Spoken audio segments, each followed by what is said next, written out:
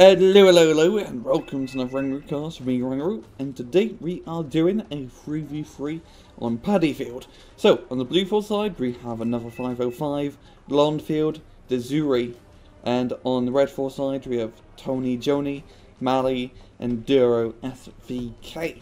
So, on the map Paddy field, I'll just explain it real fast. We have Hotel, which is usually a contested area, a lot of open ground, usually pretty ATGM-y area, and we have Mike through Delta, which are very close capture points, as you can see, and there's usually a big fight between Lima and Echo. And then you have India and Bravo, which both sides usually capture to their respective sides, and it's usually just a few towns and forests to hide in. So let's get things going. And I believe this match was part of one of the gentleman battles, where basically this one is USA versus Russia, rolling conflict style. So we have Russia trying to invade the USA. So that will be it, and let's get things going. And slow down, don't hit the reverse button, keep doing that by accident. And a planes, we do have planes, we have a bunch of MiG M23s. MiG 23 MLs and MLDs can be flying out. And I don't know what we're going to try and accomplish with that. That's a lot of money spent on planes. I won't have a great ground force. I really need to try and kill some helicopters if they want to make it worth their DOS.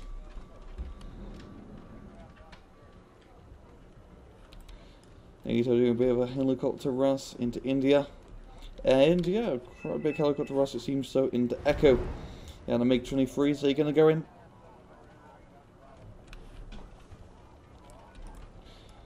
Now as Huey's really packed up together, flying right over.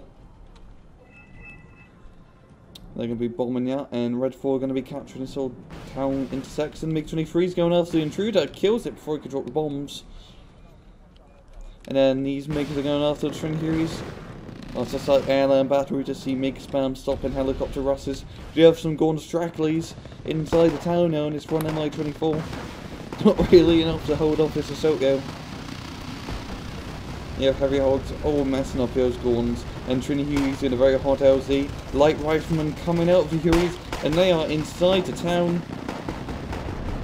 It seems like Blufor are going to have a nice advantage onto Echo.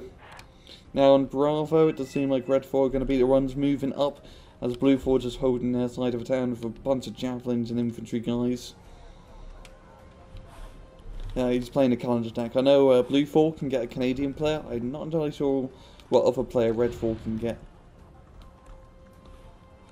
I think Redfor's just all Russia. Yeah, it seems so. And Redfor are going to be moving up into Hotel. Bunch of BMPs, T-72s, all that good stuff.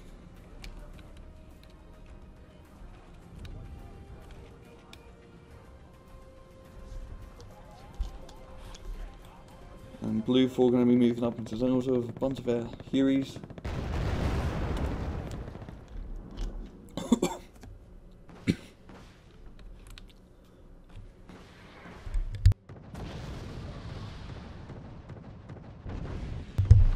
And the Hueys are flying over Delta. Got some BTRZDs with igloos inside them. I'm going to be shooting them down. Napalm onto the forest and onto the town.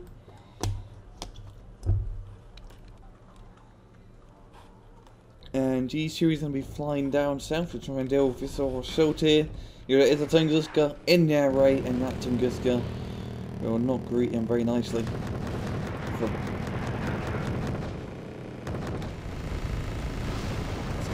Those Hueys kind of going to your death.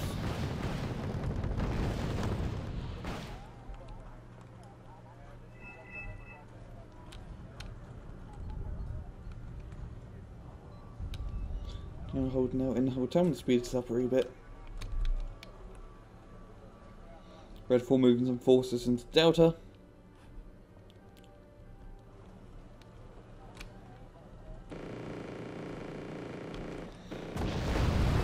On the AA. Yeah, those Eyehawks may just... Oh, he does lose one Eyehawk. MiG-23 MLs coming in, finishing those guys off.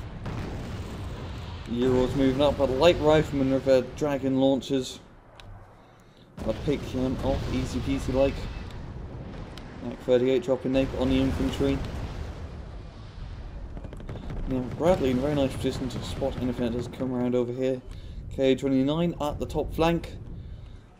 Keeping it nice and secure. And those more so could be Huttiers or Russian Marines.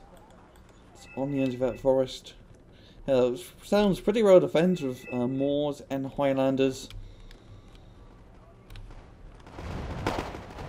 Blufor infantry moving up into Bravo. They just foot surged out, didn't they? And yeah, they won't rank out too well for those Russian Marines pretty nasty. But they did spot CV in the AO, so that might get blown up to smithereens in just a wee bit. Wild Resource coming up. That's using that to kill the yak. Oh, I hit backwards. I meant to hit bloody slow down. Why did I have to put right instead of right here? I'm too used to pressing this button when it's right next to the bleeding pause button. But anyway, we got the Wild Resource again going after yak.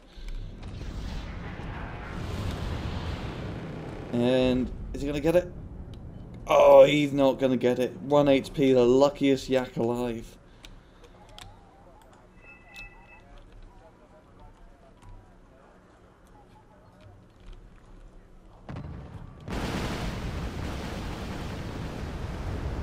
K29's finishing off the last rows of infantry guys. Use like riflemen are the only things left to really defend Echo.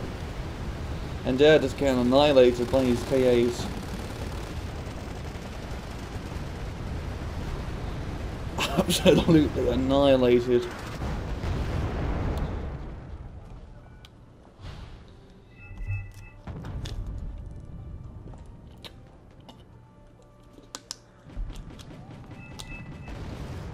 No, a lot of Nighthawks, a free stack of them being brought out. Very expensive and very vulnerable units. Wouldn't really want to have them all together. Redfor moving a little bit out of hotel. He's trying to capture this tree line here. Very advantageous tree line, as it gives you access to this old town, which you can then move up into Lima or Michael, heck, even in for November if you're feeling quite lucky. So very advantageous area to hold.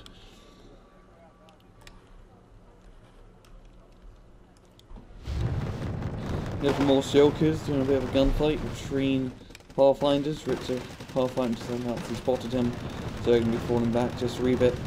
No, they're going to stay. They're going to stay and fight. No, they're just skirmishing back and forth and not really sure what they want to do. Now they could actually put a CV like right here and just neutralise a point. Try to bring in some extra moolah points as they need to catch up to Blufor, who are currently in the lead. Hawks have been spotted. I think that's not going to go too well for them. A bunch of infantry inside Lima Forest. Now still actually have control over Echo. Redfor has not really moved up. More focus is getting up town area. More infantry being brought in. Unload, and that will be... Come on, unload, getting killed by a bloody T-72. Yeah, rifleman. Spetsnaz moving through the forest, and they're going to spot the Stingers, and the Stingers are going to get napalmed the crap out of. And there they go. More directly in the town versus a bunch of riflemen that haven't even unloaded from their truck. And 1-3 dealing with Spetsnaz, those are Hawks shooting down any planes that do come over.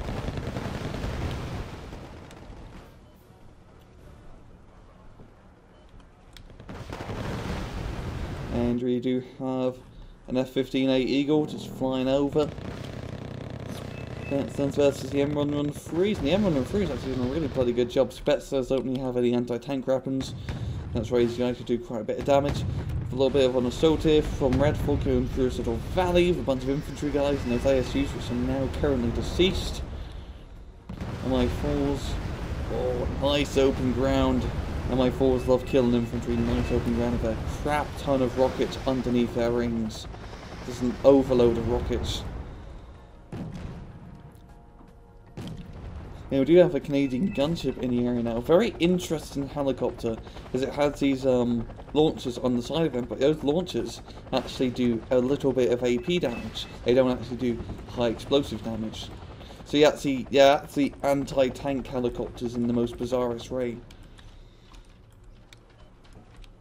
As you can just keep constantly bombarding heavy tanks or light tanks, you will eventually kill them with that gunship.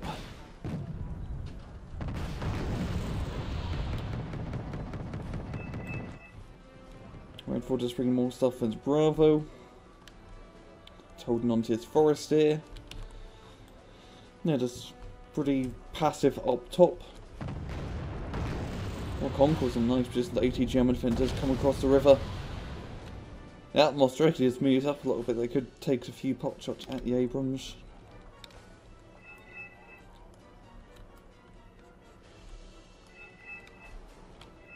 Ten more stuff here. All day deny.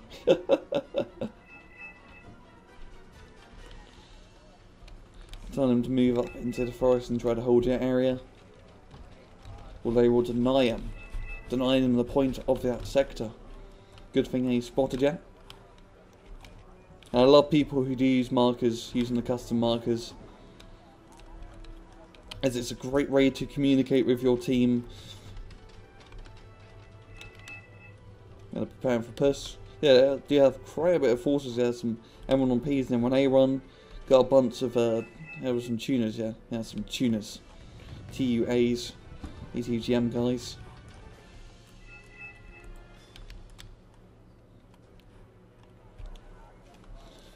I may see a bit of action over here soon, but for now we actually have some Blufor guys, some Canadian Airborne, finishing off going strictly in this little crossroad section here. And they're going to control that area. Patterns being brought out. Yeah, bunch more reinforcements, C-72 BLAs, a lot of heavy armour here from Redfor.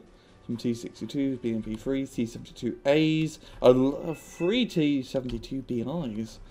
Bleeding now.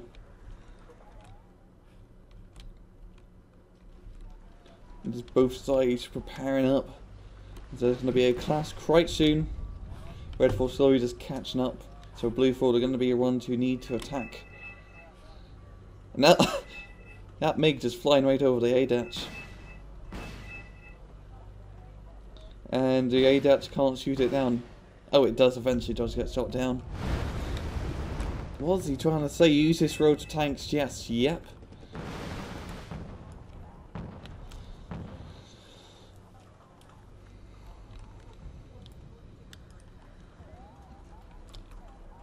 And is this some movement? Yeah, we've got some infantry getting into the town. Yeah, most strictly going to be firing upon them. Unload, unload, unload. Please unload, Blufor. Please unload. Press the F button. Press the unload button, please. You're going to get killed. They keep forgetting to unload the infantry.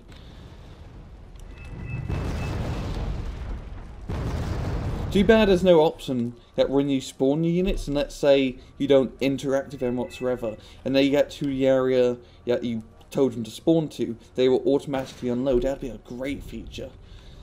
Just a little bit of quality of life. And those Strums has picked up the Humvees. New comm.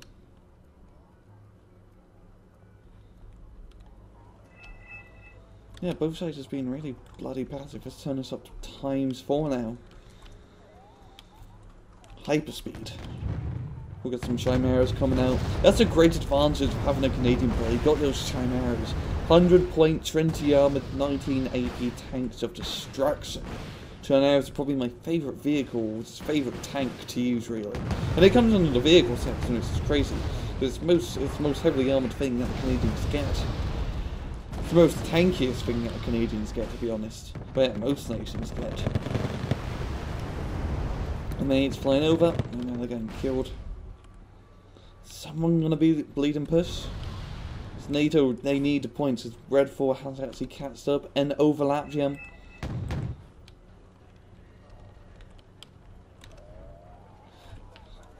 Well, for battle time remaining. Kill that strum. Right, so that's his no strum here.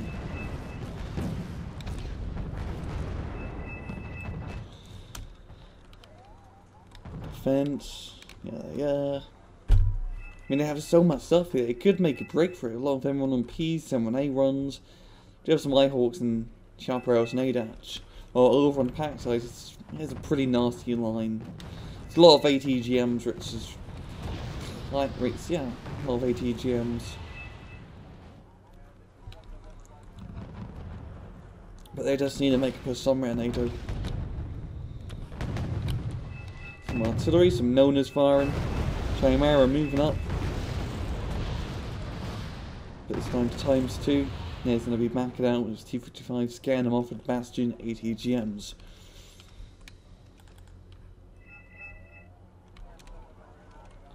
Oh, bit of helicopter stuff. A lot of helicopter stuff here. Some Recon Cobras, a few Seahawks. And a no H for good measure.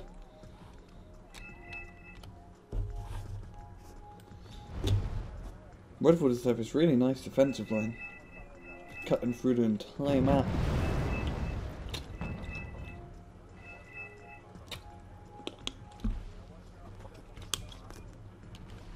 My 8's flying over into Lima and they're going to get shot down. Don't know what he's trying to do here. Like, is he just trying to fly him over here, but he keeps forgetting that they come in helicopters and spawn all the way up here. No, I'll tell you, so same for these Hinds. These Hinds are going to get killed. We've got some BTRDs going into the forest show. Slow us down a wee bit.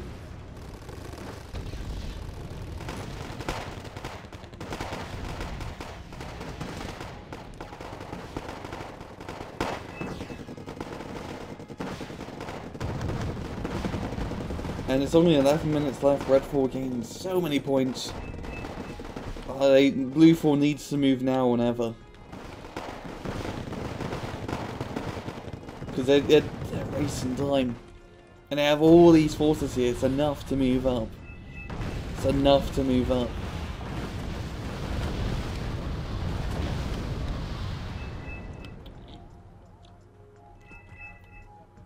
But they're just shitting back.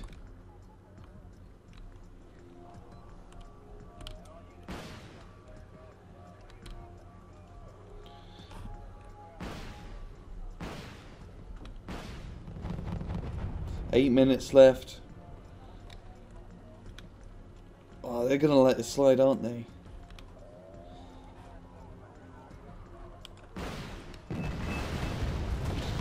No, it was Abrams just moving into the handling. I guess this is what they fear. All these ATGMs in this open terrain. But if they can just smoke this area, just smoke all the ATGMs, then they can move out quite easily. Without the worry of being shot at when they get in close range, and NATO tanks are absolutely excellent at close range. Oof. I think he's trying to move them up here, but they spawn through here, drive around to his bend, and when they get to his bend, it's ATGM hell. And the Redfor gaining a +4 advantage at the moment. Actually, I think I managed to get the mic CV somehow. Huh. Yours moving. Oh, this is where it's going to get a bit laggy. It's going to do the delay every 30 seconds because I didn't get this far. Yep. And looking at the time, that's actually going to be a good game for Redfor. I think Blufor's just going to crit. Or...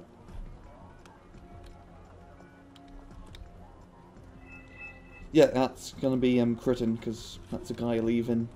So yeah, pretty good maps for Redfor. NATO did a great helicopter rush from here all the way in Draco, and they managed to get in here with light riflemen. Light riflemen are great because they could ATGM anything that does come out through Delta, but they played way too passively after that. In India, they kind of just say they could have maybe moved up a bit, tried to at least hold this part of the forest, because those Russian Marines really are, and especially down here, just look at all of this stuff. That amount of Cobras, it makes the bloody American Marines jealous. Or the Abrams, or the AA had a great force. They could have moved in and took the point. but they did not, and they just played very, very passively. That's what really killed them, to be honest. Redfor did a good job coming back and just holding the ground with crap ton of tanks and ATGMs. Really playing a good old Redfor wave, big open ground, because that's what Redfor loves. They love big open ground areas, allows them to make most out of their ATGMs and their long-range tanks. So, this has been another Rangroo cast. Hope you guys enjoyed the video, and see you guys next time. Take it easy.